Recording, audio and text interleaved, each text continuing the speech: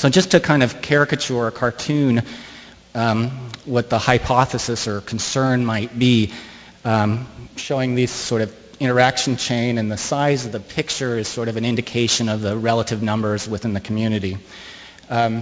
Small amount of groupers outside a reserve allows more herbivores, and that grazes down seaweed more, and that allows coral to compete better. So the concern is something like that could turn into something like this in a marine reserve, where you have a lot of predators and they're depressing herbivorous parrotfish. That's allowing seaweed to bloom, and that's overgrowing or otherwise impacting corals. So I'm just going to jump to some of the qualitative results, and much of this has been published already. The short story is that that doesn't happen overall. And that's because all parrotfish aren't created equal. While small parrotfish like this striped parrotfish are subject to increased predation by increased populations of parrotfish, other parrotfish get bigger and can't fit in grouper mouths, essentially.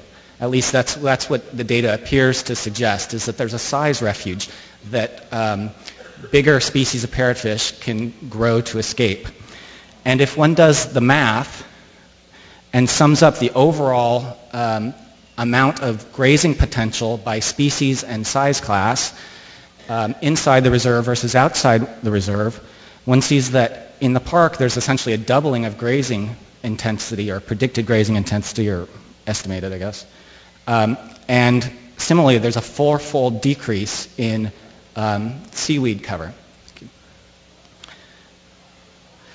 And related to this, then, is this positive correlation then between grazing and coral recruitment density. So as grazing increases, seaweed decreases, that frees up space for corals to recruit, and we see that effect. The red spots are basically the sites within the park compared to sites outside the park. So the park has higher coral recruitment. And when Alistair Harborne and Peter Mumby resampled in the park 3 years later, they also saw an increase in coral growth then in the park relative to outside the park. And again, this showed a negative correlation with the amount of seaweed. So in sites that had lower seaweed cover, and those were the parks inside the park still, or there was increased coral growth. So going back to this sort of hypothesis again, it sort of appears that it's a straw man scenario. And what we're really more likely to be seeing is outside the park, there's few predators and few herbivores, more algae and less corals.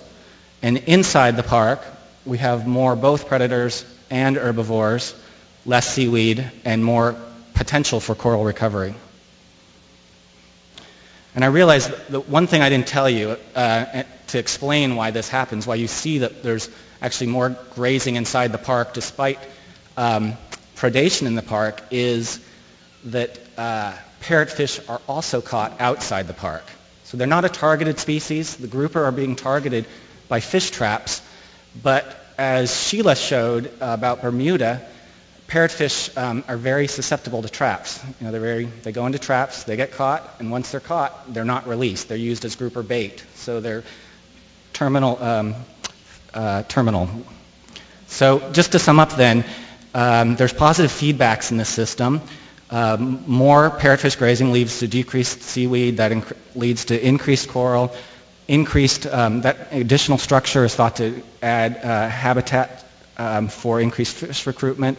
And this is a positive feedback that sort of accumulates over time and thereby adds resilience to the overall system. So we have both a win-win here of a sort. We have a valuable species economically, the grouper benefiting from marine reserves, and key ecological processes, particularly grazing and coral recruitment, that increase the resilience of this system to global impacts as well as local impacts, as other people have suggested. Thank you.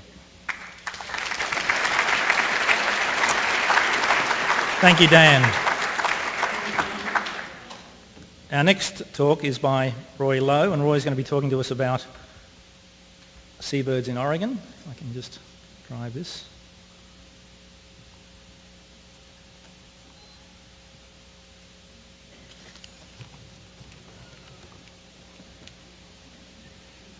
Thank you. Today I'm going to talk about a small coastal headland that was co-managed by two agencies where we saw a big increase in human use, and as well we documented a large increase in nesting seabirds.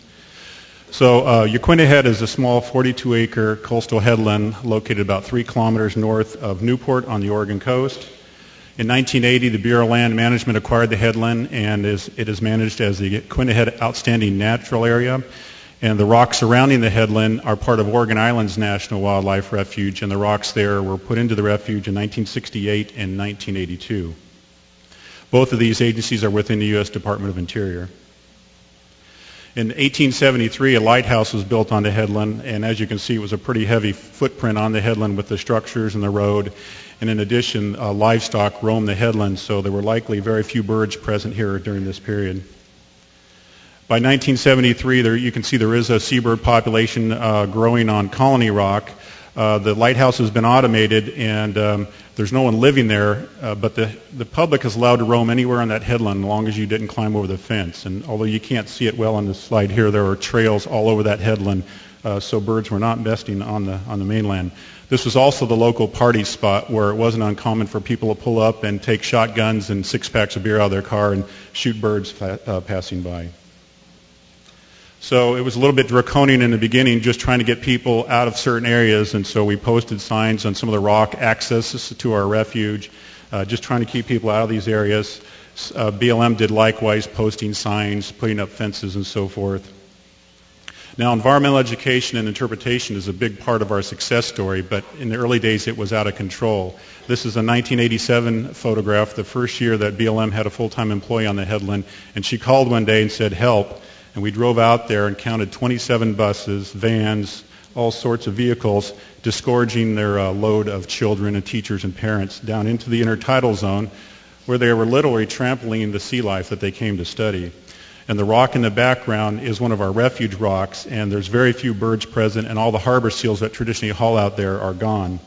Now you jump forward 6 years, and the educational effort has been spread out over the entire spring. Buses are scheduled, and they're met by interpreters from BLM. And this is that same rock in the background, and you can see the harbor seals are back home and fat and happy.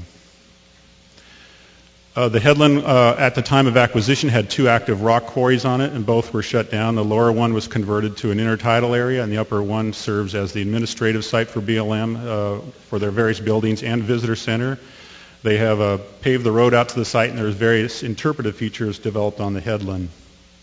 Chief among those are interpretive panels that explain the natural history of the various resources out there and the need for their conservation. There's wildlife viewing decks built right on the edge of the headland there, and they look right into some really magnificent seabird colonies. So we get a lot of good observations done from the deck. And while BLM has been busy trying to protect resources elsewhere along the headland, we have recruited and stationed volunteers at this overlook of the seabird colony where they make thousands upon thousands of one-on-one contacts with the public. 2 of the species we have the best data for that have shown increases are the Brandt's cormorants and common murres, and both of these seabirds, unlike tropical seabirds, are very sensitive to disturbance and will flee at the close approach of humans. This shows you the public use data. In 1981, about 125,000 people visiting the headland, and literally about a decade later, we've tripled the number of people present, all the way up to over 500,000 visitors in 1996. And then you see there was a drop in 1999, and that was primarily due to a fee being imposed to get into the site. And then there was another little blip in 2006 where the lighthouse was closed, and so were the seabird viewing decks. But we see, again, an increasing trend of human use following the fee initiation. And this is the results of the Brandt's cormorants. In 1979, about 170 birds there, and also in about a decade, a 200 to 300% increase, all the way up to over 2,000% increase in 1996. And then you see our numbers have kind of cycled, and we think this is a natural pattern that we'll see into the future because Brandt's cormorants tend to move their colony sites around to lower nest site parasites.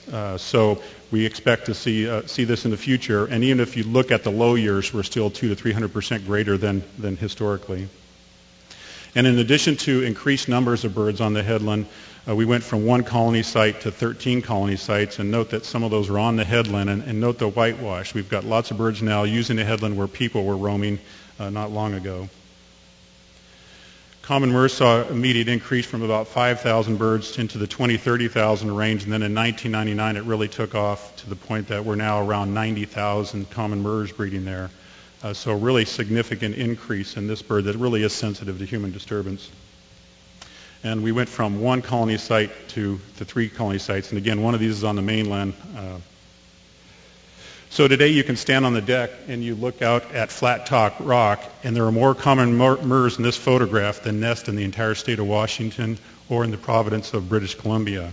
And when you just span over to the right, and you can see portions of colony rock, a less than 2-acre rock, with tens of thousands of common murres getting ready to come ashore at the beginning of the breeding season. This is one of the densest seabird colonies I've seen either in person or in photographs, and it's a really an amazing sight. Flat top rock, it's only 68 meters from the deck to the rock. From this point, it's about 80 meters. That's really close for these seabirds. And although I didn't present data today, other species that saw benefits of changing human use there in environmental education interpretation are pelagic cormorants, which expanded greatly around the headland, pigeon guillemots nesting in very close proximity to people, and black oyster catcher, another very sensitive species. There are 5 pairs at Yaquina Head, which is a pretty good density for this species. So today, Yaquina Head serves as one of the premier seabird viewing places in the United States, and you can go there on any day where it's fair weather, and the parking lot will be full, and it contributes greatly to the local economy through ecotourism. And I would like to thank the Bureau of Land Management, particularly Kathy Liska and Michael Nowak, during the early days of changing some difficult human behavior. And I'd also like to thank today's sponsors. Thank you. Thank you very much, Roy. I'd now like to ask Brian Tissot to come to the podium. Brian's going to talk to us about community-based management in Hawaii.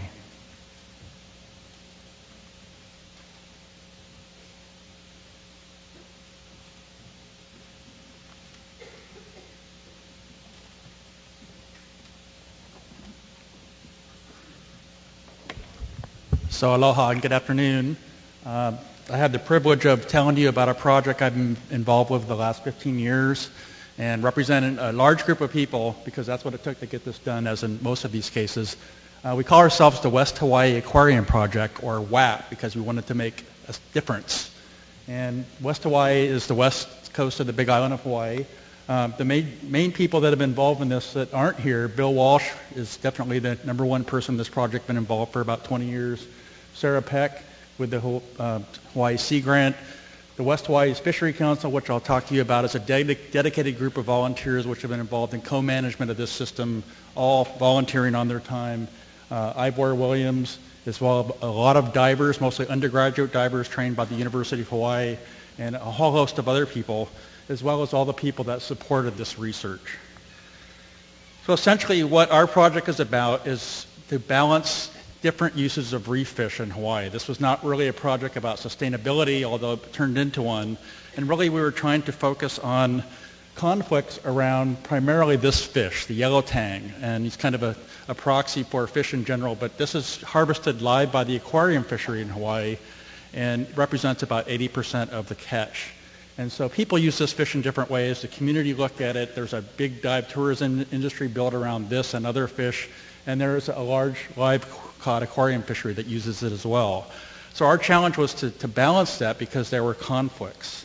And the way we did that was by engaging a diverse group of people, trying to get everybody that was involved in this, first in education, then in co-management, and also in cooperative research, and doing that both with natural and social science. What we actually accomplished, which I'll tell you up front, is quite remarkable. We managed to replenish these fish and others in marine protected areas, which were established during the project. I think I can demonstrate that we've shown spillover of adult fish outside of MPAs to areas where they can be fished, larval connectivity among populations within and outside of MPAs, what we think is one of the few sustainable ornamental trades in the world. and we have reduced conflict among stakeholders. So first, let me tell you how this started. This started by a conflict, and the conflict lasted for decades because the state really did not want to deal with it. And this is an article that I think summarizes it. You know, the truth that really it almost turned out to a shootout on the beach is not too far from reality. This was a very heated conflict. There were lots of things happening, and it escalated to the point where it was fairly bad. So what happened was the community became engaged in this as an issue, and reef management in general. And I think if there's anything I've seen today, none of these problems are solved easily. It takes decades of work by a lot of dedicated people, and certainly this is no exception. It began early by having workshops on education around issues, not just aquarium fish, but other things. They tried to make informal agreements with fishermen and dive tour operators to sort that out. When that didn't work, they established a small set of marine protected areas. When that didn't work, eventually a nonprofit group, the Lost Fish Coalition, came up with tried to ban collecting on the coast, but then eventually ended up working quite well to improve management. During this process, we established volunteer monitoring programs in West Hawaii, worked with children in K-12 to get volunteer groups, also monitoring program, and all of this really developed a lot of momentum and support for what eventually happened, which was legislative action in 1998, which became what's known as Act 306. Act 306 was a very creative piece of legislation that essentially created the West Hawaii Regional Fishery Management Area. The entire west coast of the Big Island was an area where we could have flexible management strategies that would give some community a say in how things were done, with 3 major mandates and a bunch of other ones which I won't have time to talk about. One of those was to designate at least 30% of areas as marine protected areas that ban aquarium fish collecting, not fishing, just aquarium fish collecting. Also that the community would be substantively involved in these decisions and co-management, and that there would be an assessment of the efficiency of these networks. To do that, we created 2 groups, one of which was WAP, which is most of what I'm going to talk about today, but an also extremely important group, the West Hawaii Fishery Council, which was, again, a stakeholder group designed to help co-manage the fishery with the state. So initially, the West Hawaii Fishery Council, which included aquarium collectors, regular fishermen, community members, dive tour operators, as well as 40% of the group was Native Hawaiians from different regions, basically came together with initial goal of where to put the marine protected areas. So again, large of this was conflict, so they're trying to figure out where to put these so there would not be conflict between these 2 groups. And so in addition to helping establish a marine protected area network, it also helped reduce conflict among these groups. Later next year, there was a public meeting about this. 1,000 people attended one of the largest meetings in Hawaii ever for a natural resource issue, and 93% of the people supported it, which is pretty unique if you've been to MPA meetings. Later that year, it's usually 93% the other way, they did propose, and the governor did sign off on 9 marine protected areas, which are up and down the west coast of the Big Island, collectively closing 35% of the coastline to marine aquarium collecting. We didn't know anything about the life history of these species or habitat. These were just kind of spaced out, and again, largely trying to separate the conflict. What we did was establish a monitoring program. So we didn't really know how to design these things, but we studied them very intensely and learned. And so this was a cooperative program, again, with a lot of people, a lot of divers, a lot of time. The University of Hawaii program Quest was used as a platform to train primarily undergraduates, but some graduate students to do the work. We've been doing this for 10 years now.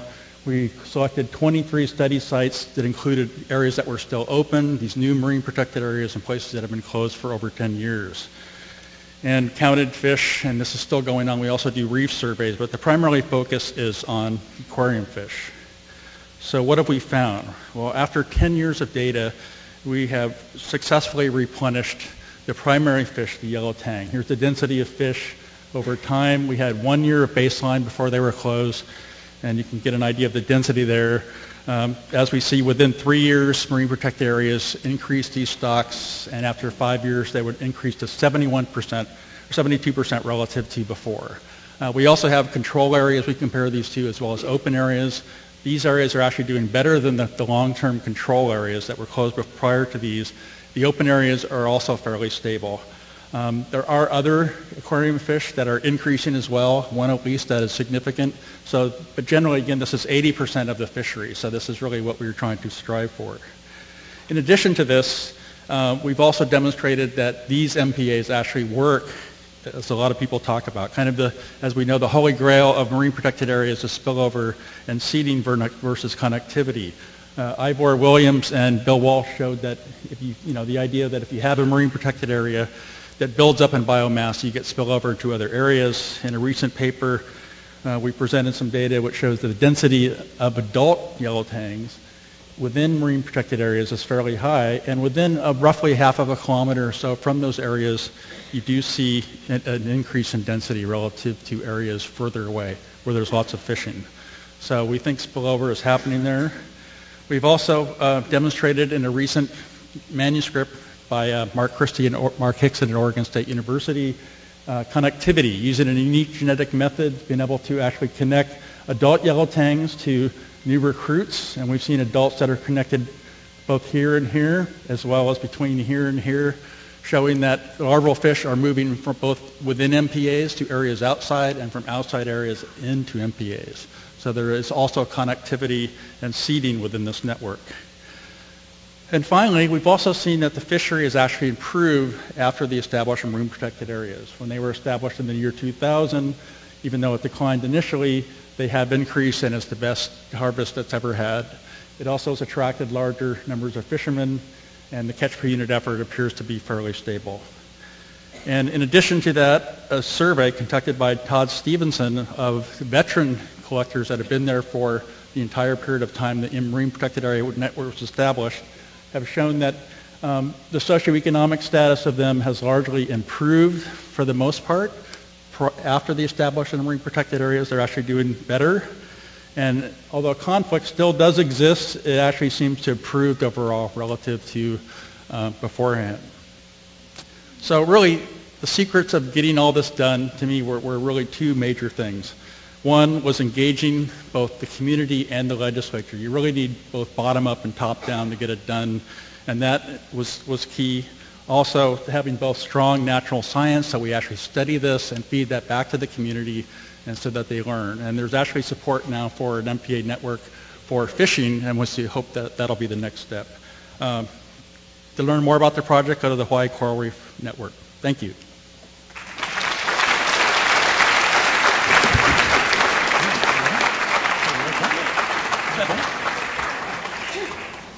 Thank you, Brian. Spectacular exit. Our second last speaker is going to be Billy Causey.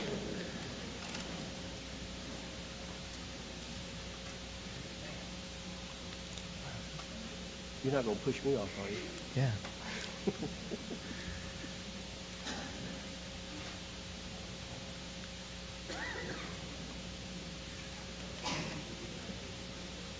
What's going on here?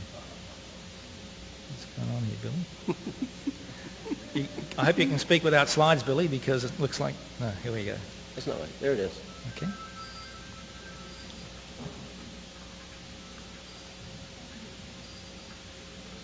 All right. Thank you very much, John, and good afternoon, everyone. Nancy, Jeremy, thank you very much for making this possible. It's a great afternoon, great day. It's a wonderful thing to celebrate. We all know that there are some major threats to coral reefs, but I'm going to be really focusing on the last one, overfishing, although I will make some comments about climate change. It's clear that fishing's not like it used to be. In fact, in my lifetime, I can remember standing with my family beside racks of fish like this and celebrating our catch. But in my lifetime, I've seen it change. And what's making this change, the drivers are very clear. But we're seeing a great deal of pressure on the reef fish, particularly in southeast Florida. 73% of the fish are landed by recreational fishing activities, 27% by commercial. Another example of what's happening with growth is that as you see the population growth over to the right increase, so are the number of registered recreational fishing vessels. But look at the line along the bottom, and you see the commercial vessels have remained pretty much level over the years. Recreational fishing is very important to the Florida Keys and southeast Florida. Over 20% of the 4 million visitors to the Keys go recreationally fishing. It's the second most popular tourist activity. Commercial fishing is the second largest industry behind tourism in the Keys, and our fishermen land between $50 and $70 million worth of seafood product every year. The lobster over the years, the spiny lobster is the number one seafood product landed in the Keys. But it's been some of the devastating fishing activities, such as wire fish traps, that came into the Keys, and just 2 years ago were finally prohibited in Gulf waters. Red is not good. In fact, that line, over 80% of the fish listed here are overfished. That red line is the line at which they have to be at. It's the spawning potential ratio before, in fact, they can be sustainable. So you can see so many of our fish are below that level. But this is where the success story starts. In 1997, the Florida Keys National Marine Sanctuary designated and implemented this nation's first comprehensive marine zoning plan. 5 different types of zones were implemented at that time. 3 of them are no-take areas.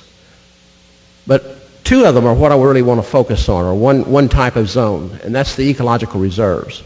We have 2 of them currently in the Florida Keys Sanctuary. One is 9 square nautical miles in size, and one is 151 square nautical miles. These are areas of high habitat species diversity. There are areas in some of the best remaining water quality.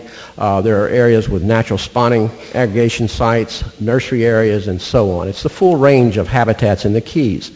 In national marine sanctuaries, we do not designate ecological reserves for fisheries management purposes. We put them in place to protect the biodiversity, the habitat, the food, everything that's important for both commercial and recreational species. The 9 square nautical mile Western Sambo Reserve is located near Key West. It runs from onshore, offshore. It includes all the major habitats from the onshore, offshore, including patch reefs, seagrasses, and offshore reefs. The Tortugas Reserve is broken up into 2 components. The darker hashed areas to the north, Tortugas North is 91 square nautical miles. Tortugas South is 60 square nautical miles. And now we've added that area inside of the Tortugas National Park, which is a research natural area that provides the shallow habitats that adjoin the deeper habitats in the Florida Keys Sanctuary. As the currents, these areas were not accidentally put in place, but as the Florida current moves between us and Cuba, a series of counterclockwise gyres spin off. The one in the Tortugas stands for months at a time, as does the Portales gyre. Those just act like large washing machines, and they actually take anything that spawned in those areas, any eggs and larvae, and move them up the reef track. So you can see each of the reserves are strategically located around those gyres. I don't want to be talking out both sides of my mouth. We established these not for fisheries management purposes, but our greatest success has come from fisheries activities. They are magnets not only for creatures, but they're magnets for good scientists who do good science. So the state has been doing a lot of work with spiny lobster. Carolyn Cox, John Hunt, Rod Burleson have been working in the 9 square nautical mile Western Sambo Reserve, as well as the Tortugas. What we can see with lobster, they started in 97, right when we implemented them, and you can see inside the reserve, we had a hurricane in 98 that kept the levels down, but then you can see that inside the reserve, the number of lobster took off. You can also see that the size of lobster, as well as the number inside the reserve, started increasing rapidly over time. This has also happened with reef fish. Grouper, we saw numbers coming up like this, but then immediately we started seeing some declines right after hurricane seasons in 04 and 05, but now we're starting to see them come back up again. Same thing happened with yellowtail snapper. And in both instances, the catch outside the protected areas have remained somewhat level, whereas in the protected area we've seen a great amount of benefit.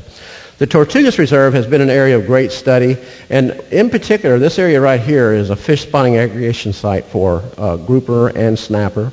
The Tortugas area provides some deep water coral habitat that adjoins the shallower habitats inside the Dry Tortugas National Park. Jerry Alt and Jim Bonzek have been working in that area for a number of years, and they started actually before the reserve was implemented in 2001. They have baseline dives in 99 and 2000, and these all indicate the number of dives they had in that area. You can see in 2000 that the black grouper, these red dots, signify the relative density of the black grouper sighted on those dives. And you can see just 3 years later, after implementing the reserve, there were 4 times the number of black grouper. Now, this is a real busy chart. Again, red is bad, green's good. You can see here that the numbers are down in the fished areas. But I want you to follow this one right here, mutton snapper. That's plussed up inside the protected areas by 303%. The Tortuga South is a fish spawning aggregation site. It's a major spawning aggregation site for the mutton snapper. Another way to look at this is, let me go back. Look at the black grouper. You can see this right here, up 120%. This data is hot off the press, literally. The data was just crunched. Jerry Alt got this to me. But you can see this is what it was like pre-implementation. This is black grouper alone, and we've seen a 64% in size as well as numbers inside the reserve since it was implemented 8 years ago. We have had the Keys have been in the crosshairs for hurricanes over the last few years in 2004, 2005. We saw that these did have an impact on our fish populations. It's a natural impact, but definitely it's something that we have to think about because this has been going on for centuries and centuries. But right now it even points out the fragile nature of our resources as they are today. Another source of science that's been going on in the area has been done by some colleagues in NOAA. John Burke and some of his folks from Beaufort Marine Laboratory, and this is the title of some of the work. They've been working out there since the reserve was established in 2001, and there's been significant changes that have occurred in the reef fish populations. These observations and the trends provide strong correlation that evidence of the reserve effect is working. What's really cool is that the fish are getting larger, they're getting more abundant, and the little fish are disappearing. That's not rocket science. They're eating them. And right here, this is really exciting for us as managers, where we're seeing the reverse in the decline of commercial and recreationally exploited fish stocks around the Tortugas. I'm going to shift gears to corals a little bit. We've painfully witnessed the decline of corals in the wider Caribbean. Has not been a secret. In the Florida Keys, it has torn my heart out to see what has happened over the years, but clearly, in the bleaching events of 97, 98, we saw a precipitous decline. And then we had a hurricane hit the Keys. The good news is that it hasn't continued on that decline. The bad news is it hasn't popped way back up yet. But we have seen in 06 and 07 some improvement in the corals. We've had 2 different groups working in the Keys, looking at areas throughout the Keys, hundreds of different sites. The Nature Conservancy has coordinated a group, the Florida Reef Resilience Program, and they have been diving different sites. Steve Miller and his group from the University of North Carolina at Wilmington, Steve took these photographs right here, have been looking at other habitats, and if you notice, these corals are out-competing one another. You hear about the coral decline in the Keys, but you don't hear about some of the areas that are still very healthy. I've seen these photographs around the world. I don't like to show them all the time, but I'm going to show you this last sequence. Over 3 decades, we have seen enormous decline. We've witnessed it in the Florida Keys. It's nothing to celebrate. It's something that is truly has not been a success story. But just 5 years ago, this is what the reef looked like. In the same location, these photographs were taken in February. So the thing that we can celebrate here, we can't declare victory by any means, but what we can say is that there are some pockets of corals that are coming back. This is my last slide. I just want to compare what they see on the Great Barrier Reef. This is after recovery of the 2002 coral bleaching events that was so devastating. And the numbers of acropids are so great. So when they're declaring success, or at least it's looking better, this is all we can say. It's looking better in the Caribbean. We only have 2 species. Thank you.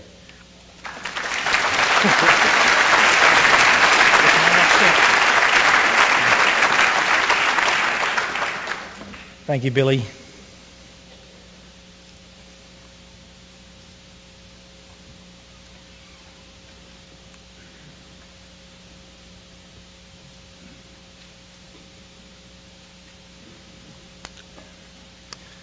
Okay, for the last talk, I'm going to scale up a little bit and talk to you about the Great Barrier Reef.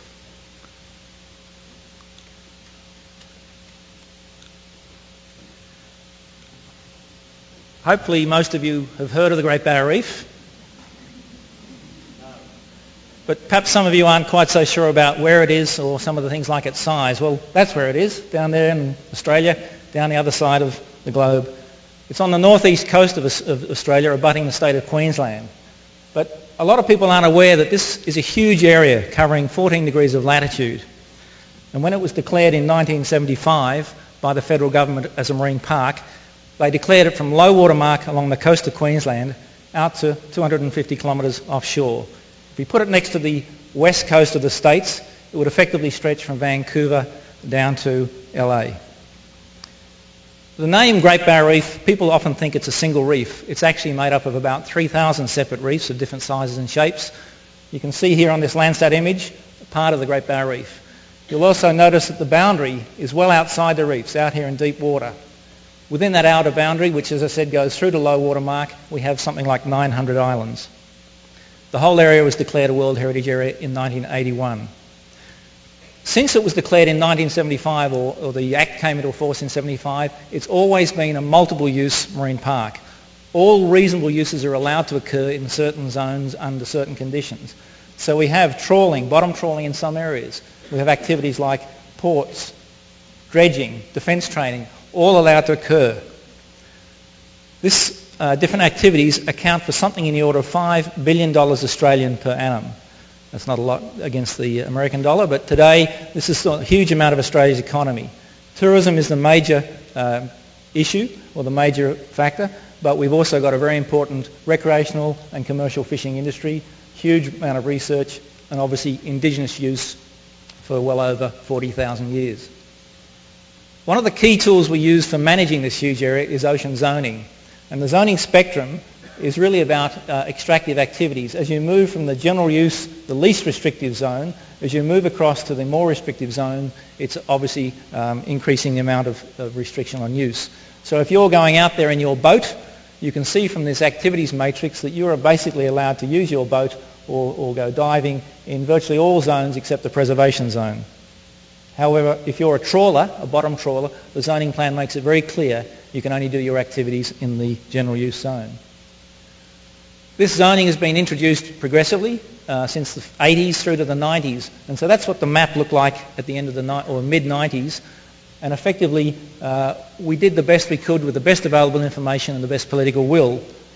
However, we recognised we weren't doing our job, which was to protect the biodiversity of the Great Barrier Reef.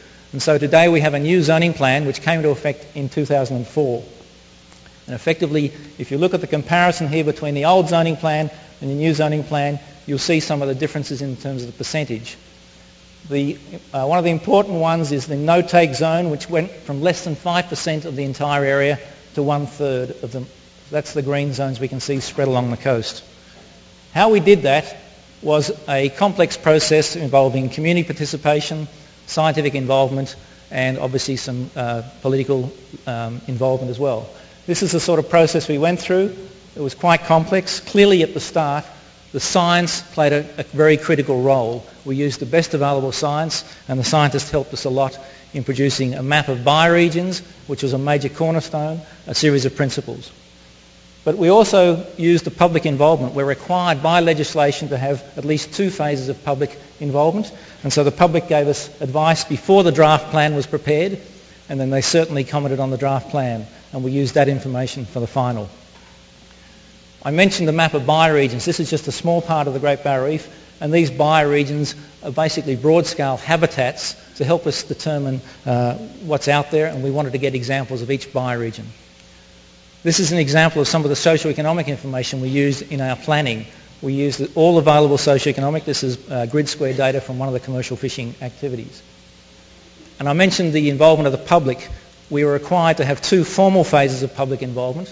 The first, 10,000 public written submissions, and the second, over 21,000. And you'll see why, the importance of this in the next couple of slides. That was the draft plan that we prepared in 2003. As I said, that was based using the best, or developed using the best information. It was based on the bioregions, ensuring we met our planning principles. But when that plan went out, there was quite a bit of controversy, well, that's an understatement, and the 21,000 public submissions we received led to quite a radical change. So that's the final draft, or final zoning plan. If I just toggle back, you can see some of the changes that occurred between the draft and the final. So 21,000 submissions had a huge amount in the final zoning plan. So some of the outcomes of the rezoning, like we've heard from some of the previous speakers, we've seen a huge increase in coral trout. This is one of the species that both the recreational and the commercial fishers are very interested.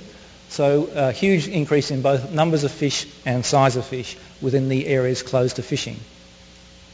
We've also seen a marked reduction in the crown of thorns starfish in the areas that are closed to fishing. Since the rezoning, we've done, or the scientists have done surveys for us, and we've seen things like over 20% of the biomass of the non-reef species now occur in our highly protected areas. And 30% of all the seagrass that we know occurs in the entire area is within the protected areas. I mentioned it was fairly controversial when it came out. Today we've got virtually a huge public acceptance of the zoning. There are still some people who are opposed. They'll always be opposed. But generally the public accept what we've done. And equally important are the industries that depend on the health of the Great Barrier Reef. They recognise that what we've done in this zoning has made them more sustainable. So what were the factors that led to the success? There were probably 4 key ones. We did use the best available information, both scientific and social economic. We had a huge amount of public participation and public involvement. We had very effective leadership, both within the agency and at a political level. And as a result, we got the consequent political, social support. But I want to stress, of those 4, I think it was really the latter 3 that were essential. People kept saying to us, we need more science. We didn't need more science, we definitely needed those last 3. I also want to stress that ocean zoning is only one of many tools we use to manage the Great Barrier Reef. It's a fundamental tool, but it's not the only tool. And so when our legislation came out initially, these were the sorts of tools that we talked about: permits, education, surveillance and enforcement. Through adaptive management and learning and experience, we've recognised that other tools, spatial tools and temporal tools, are also important. And so we've introduced those as we've gone along. You might wonder how we manage such a huge area. Well, it's done in a complementary way between both state and federal agencies. So every day on the water there's coordination. And so we've got state agencies like Parks and Wildlife, Boating and Fisheries and Water Police. We've got Customs and Coast Watch aircraft who are out there for their own purposes under their own legislation, but they also work and help us carry out enforcement and monitoring of the Great Barrier Reef. So it's very much a coordination role. If I'm asked why we think we've been effective in managing the Great Barrier Reef, it's a whole series of things. I think we've been lucky we've had a good governance and legislative framework. We've certainly taken an ecosystem-based approach to our management, thinking well outside the wet bits that we're responsible for. Remember, our jurisdiction only goes to low water, but we are thinking right up to the top of the catchment when we're talking about managing this huge area. We're very lucky that we've got well-integrated management with both federal and state agencies, as I just outlined. We're also lucky that we are an iconic area. There is widespread support for the Great Barrier Reef, but also that support is now coming from many of the industries, particularly, say, the tourism, but increasingly the fishing industry recognises that a healthy Great Barrier Reef means a healthy fishing industry. We're also lucky we work with the research and monitoring agencies, and we show them what our priorities are for their research. I do want to stress, though, that zoning alone is not going to save the Great Barrier Reef. These are pressures that some of the other speakers have spoken about, and so today we're working on these sort of fronts. We're looking at improving water quality, particularly what's coming off the land. We're working very heavily with the fisheries agencies, because that's managed by the state of Queensland, to ensure more sustainable fisheries. And the really big one is climate change. Again, our aim is to try and increase the resilience of this great area to cope with climate change. So thank you very much. I want to, just before I finish, acknowledge that this work was a huge effort for the agency, but it was a huge effort for a number of other people, including NGOs, scientists, stakeholders, the whole lot. So it was a long process, but certainly a worthy outcome. Thank you.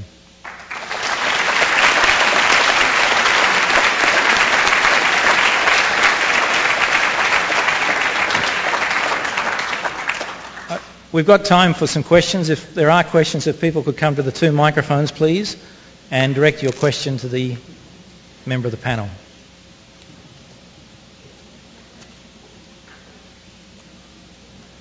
Okay, first question here, Rick. My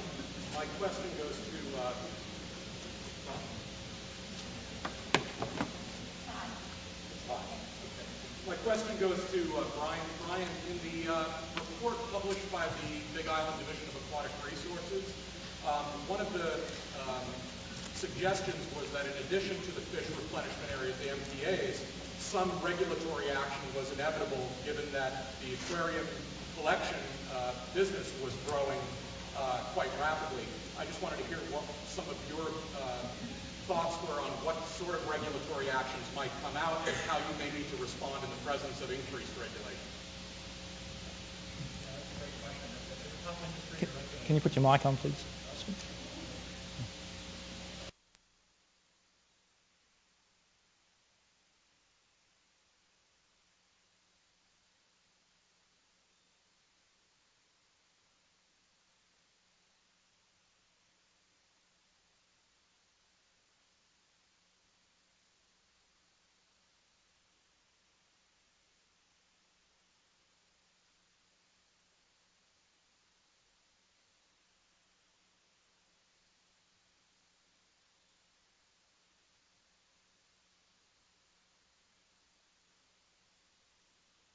Community have been two things. One is the fishermen would like to limit the fishery, so they're having a limited entry. They voted to do that. That's hopefully going to be approved pretty soon.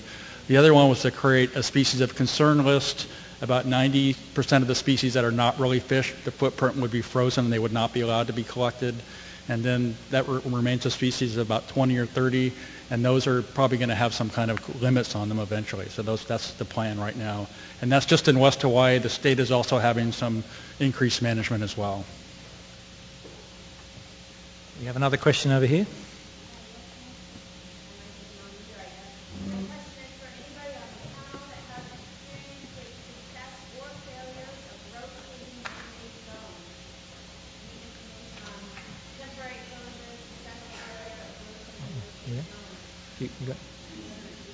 I'll talk. The question was, did any of the panel have any experience with rotating zones, the opening, closing of zones? If I can give some little experience from the Great Barrier Reef, we've had a number of experiments and scientific assessments. One called Bramble Reef was closed for a number of years, and during the closure we saw a huge increase in the fish stocks, as we'd expect. The opening day was announced, and within 2 weeks of the opening day, the biomass on that reef had been fished down to below what it was before it was initially closed. The fishers really hammered that area. The commercial guys are very good at it, and both between them and the recreational, but primarily the commercial, knocked that one right down. So that's an example of how you can very quickly decrease the stocks on a reef. We've also had a major experiment called the effects of line fishing. Again, we know that reserves put in place, we get increase of fish stocks, as we've heard from some of the other speakers, we get spillover. So there is really no need to have rotation. Rotation may be a fisheries management tool, but if we're talking about protecting biodiversity, which was our situation, that's not the sort of tool we use. And we honestly believe, and we've now demonstrated, that some of those fisheries benefits can occur for the areas outside where you can have fishing, so we don't need to go to rotations for fishing. Anyone want to add to that? Yeah, actually that came up in West Hawaii too. One of the communities wanted a aquarium zone in front of their resort, of their area where they live. And so in exchange for that, they agreed to open up another one. So there were some surveys done there to get an assessment of the amount of aquarium fish that were there, which is substantial. And the collectors actually agreed to have a lottery where just a couple people would be selected and then to get the fish there every couple of years so that it wouldn't get opened completely up. And so that's hopefully going to happen here relatively soon. We have another question here. Yes. It's working. I just have this question for the Florida Keys Marine Sanctuary. You mentioned climate change and you mentioned bleaching, but I was wondering, your presentation title included responding to climate change. I was wondering how those MPAs respond to climate change, and if those don't, how are you going to respond to climate change? Yeah, my title and my abstract were ambitious. I was going to have a whole panel. And Nancy very graciously said, well, you can speak, but you have to do it all yourself. So I had to sort out some things. But yes, the concept of resiliency is a very important one. It's something that we've been working with the Great Barrier Reef and Paul Marshall and some of the staff from the Great Barrier Reef. But the Nature Conservancy has been coordinating a huge activity in the Florida Keys, in the southeast Florida area, to identify areas that are more resilient than others. Now, will they always stay resilient? I don't think we know enough about those systems, but we do know that there are some areas that still have very healthy coral communities that we feel that we need to invest more of our management into and really pay attention to some of these areas. And that was where I was hoping to be able to talk about some of the successes there.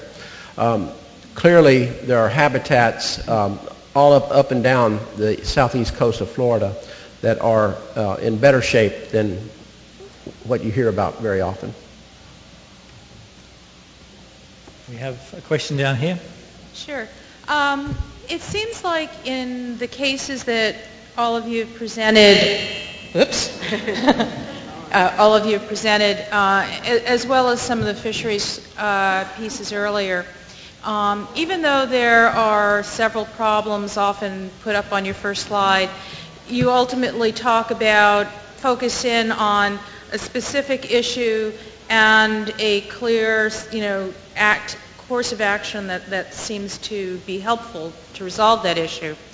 What I've seen in Chesapeake Bay is actually, because we have sort of an array of different stressors, the various stakeholder groups essentially pointing their finger at each other and really becoming hamstrung in terms of, even though there is huge public support for fixing the bay, taking action becomes very difficult because everybody's pointing their finger at each other in terms of what the appropriate action is. And so I'm wondering whether in the work that any of you have done, you've run into that and how you resolve that kind of conflict. I think we've all run into it, so I'll ask some of my colleagues to talk. Billy, do you want to start? Well, definitely, it is something that we've seen a lot of. We've seen that happen, and right now we need to be looking forward. That one slide I put up about the recreational commercial fishing pressures on the resources in southeast Florida. Clearly, the more we point fingers at each other, we're not going to be able to move forward. We really have to get beyond that.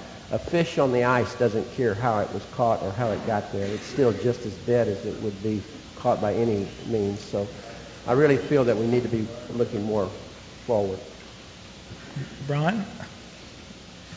I'll say a fefew comments. I talked about the Exuma Keys Land and Sea Park, and I mentioned how quickly that was put in, a relatively large park, and it wouldn't go in as quickly now. They're expanding their system of marine protected areas, but they're much smaller, and they've taken many, many more years now to sort of phase in the next phase.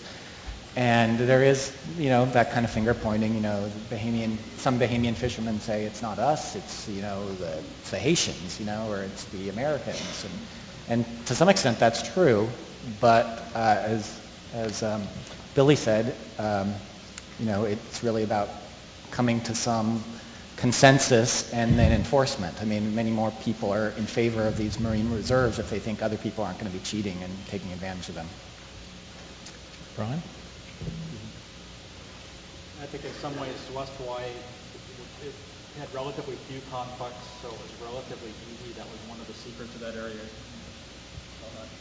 And so some of those that are very complex are just very difficult. I don't know how much of that you heard. I think one of the secrets in West Hawaii was really a small fishery with a lot of people, so it was quite simple. And so that was very difficult to resolve as it was. But we did do research on some of the allegations that people had made against each other and showed in some cases those weren't really there. So that did help a little bit. Roy?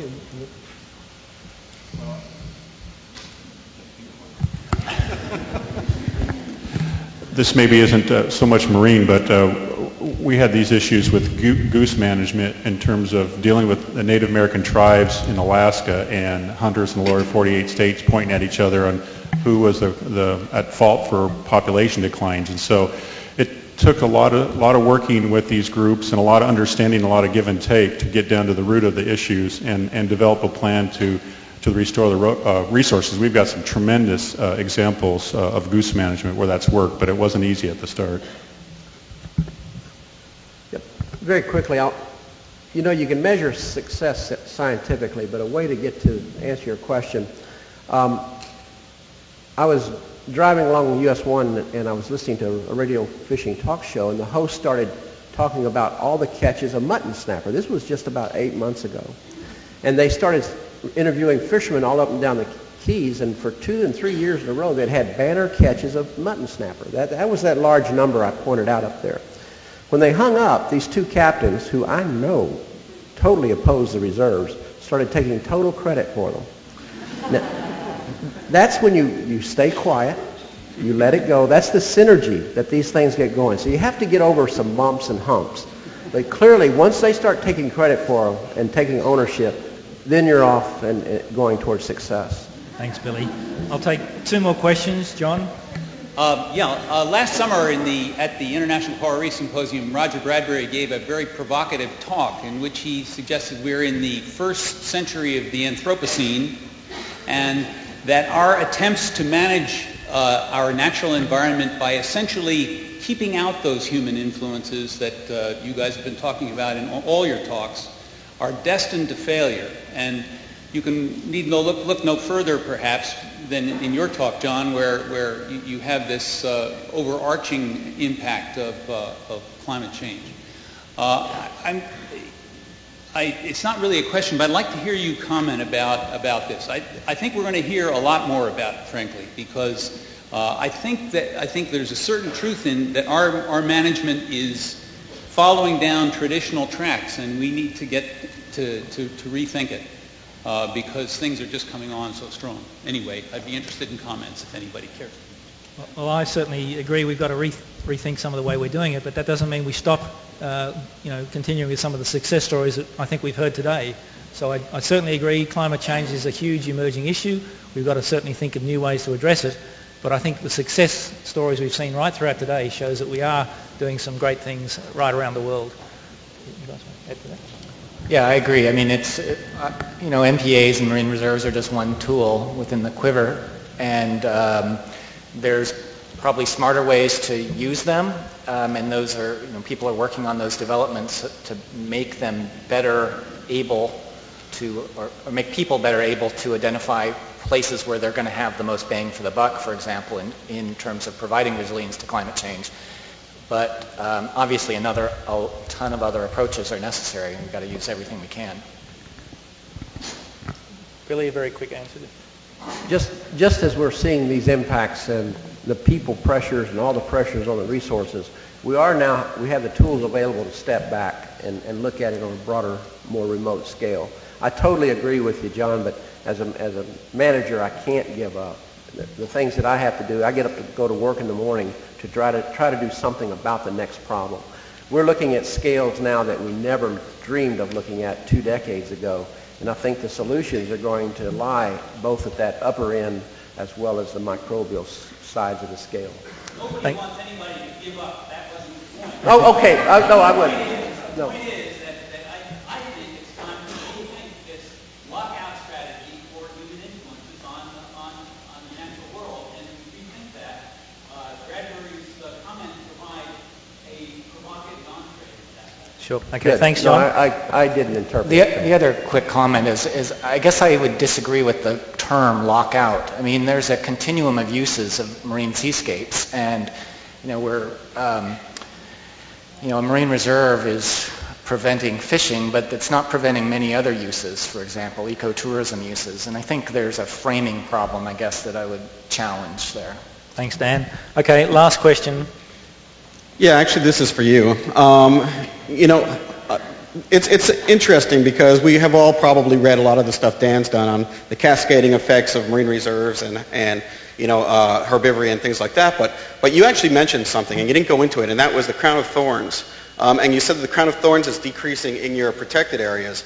And I'm wondering, there's tremendous implications in that, and for habitat and for ecosystem function and a lot of different things. And I'm wondering if you have any information on that or you want to elaborate on that.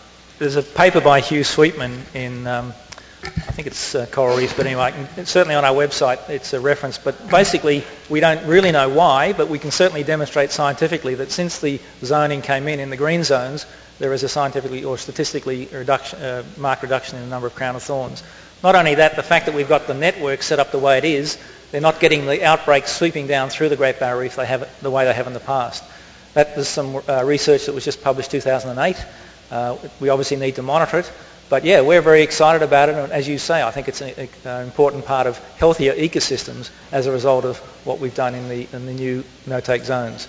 I'm wondering if that makes you rethink the idea of the coastal influences of crown of thorns outbreaks. Absolutely, and not just that. As I said, it's a whole ecosystem-based management approach to managing that marine environment. Anyway, look, I need to cut it there. Thank you very much to the presenters for this afternoon's session.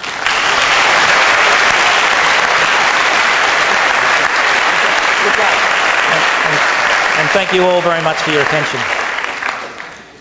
I have a few announcements, and Jeremy and I will make a few final comments. First, actually, before she escapes to do some other urgent task, I'd really like to acknowledge, of course, there are many people involved making this meeting work, but the person who really made it happen is Christine Okanga, who I think is still there, and she deserves a huge round of applause.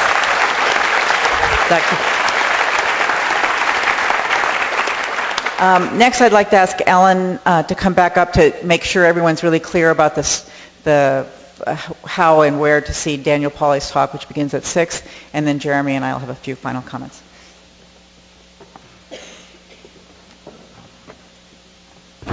Thank you, Nancy. Okay.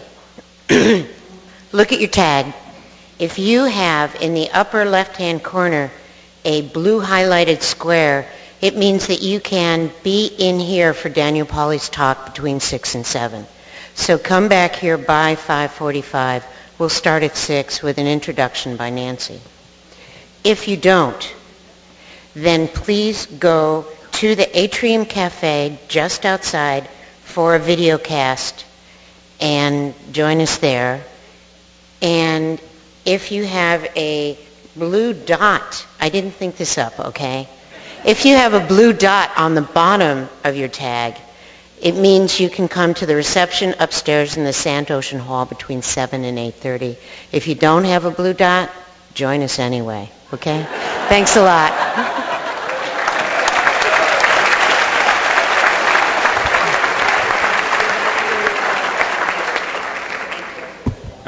I feel a lot better than I did this morning. I think Nancy and I had no idea how this would work out. I just wanted to say that although I still have a ponytail and I still remember the 60s, I have not put on my rose-colored glasses again. Some of you are old enough to remember those. We really had them. The sky is falling. The world's a mess. There isn't a whole lot of good news, but there is some good news. And I can't imagine being Billy or John, who I think are heroes, without a little bit of optimism at the beginning of the day. And the only way you can fuel that optimism is to have a little bit of objectivity and ask yourself on a regular basis whether or not there is good news, whether there are things that we can do and that they might make a difference. And I would like to say that I think what we've seen today are some really very clear examples of a reason to have some hope. We're not Panglossian, but without some sense of hope, why should we try? I hope this may have helped a little bit to encourage you, especially the younger people, to not give up and tilt at a few more windmills, and someday we'll get there. Thanks for coming.